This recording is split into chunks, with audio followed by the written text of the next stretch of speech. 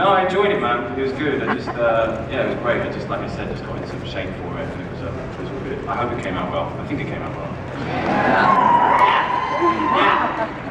They seem to have liked it, so. Pardon? So far, so good. So far, so good.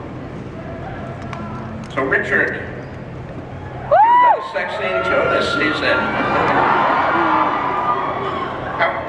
How was that, dude? Would you rather do the sex or the violence? Oh, that's a tough one. I don't know. I think I'd rather do the violence.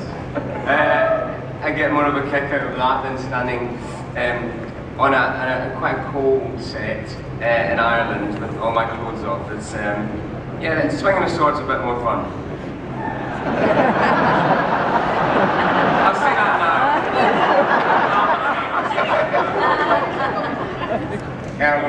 You may not know that Richard, in addition to being Robb Stark, is also the best dressed man in Scotland.